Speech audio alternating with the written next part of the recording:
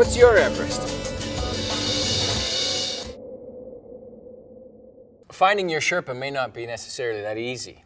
As I mentioned, you don't really know where they might be, but it requires some courage from you in the first place. No one will know to help you if you don't ask for it. You can't assume that they'll see the problem or need for help and want to help you out. They see that you're going through challenges or struggle, or even just see that you have a goal or a dream, an Everest of sorts that you're pursuing and could use some help with it. So you have to have the courage to reach out, to share with them. And sometimes people will talk to you and give you lots of lip service. Oh yeah, I'd love to help. But when it gets tough, when it gets hard, maybe they're not there. So it requires a couple of things. One, you have to have the courage to declare your goal. Two, you have to have the courage to ask for help. And people often, you'll be surprised, are more than willing to help out. And three, you have to be willing to be a Sherpa yourself. It's reciprocal.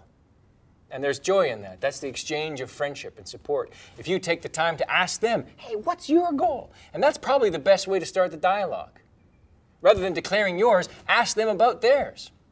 Have you ever thought about an Everest? Have you ever thought about what it is you really want to do in your life? And I would kind of imagine that the person with whom you speak hasn't.